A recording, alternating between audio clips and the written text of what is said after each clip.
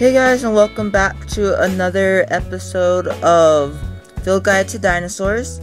So today I'm going to be talking about the, oh my gosh, that's the long name, Thecodontosaurus. Thecodontosaurus. So its meaning is socket-toothed lizard. So apparently it had like teeth like that. So it says Thecodontosaurus is one of the smallest and most primitive of sauropodomorphs. So I guess it was also a prosauropod, as well as the rest of the previous dinosaurs that we've done so far this week, for the most part. One of the smallest and most primitive of the sauropodomorphs, the group of dinosaurs that include giant long-necked herbivores such as Brachiosaurus and Diplodocus. Two of my favorite dinosaurs, some of my favorite dinosaurs are just long necks.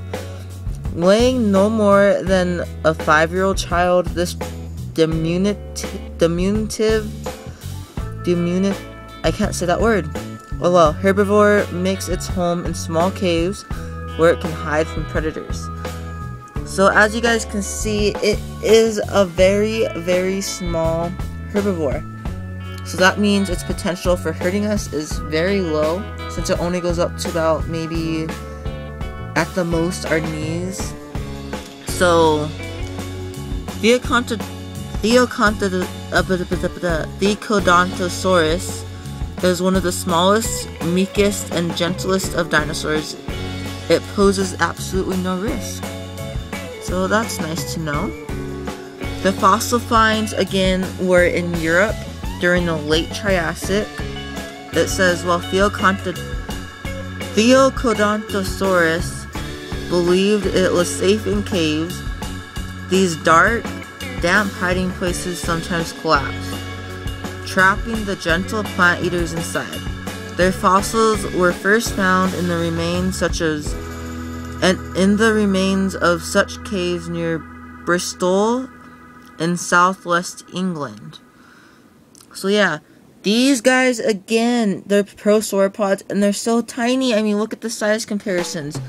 And actually, I forgot to say the length is 1 to 1.5 meters, 3 to 5 feet long. Its height is 20 centimeters, or 8 inches. And its weight is 18 to 44 kilograms, or 8 to 20 pounds. So this guy weighs as much, at the least, as much as what I weighed when I was born. That's just sad. But again, look, you can see on this guy, he actually has somewhat sauropodic feet, as in it has the shape, which I think is cool if it's a prosauropod, but it's also very small. But again, it has these long toenails, which eventually won't be as long, or maybe, well, they'll be slightly shorter than that eventually.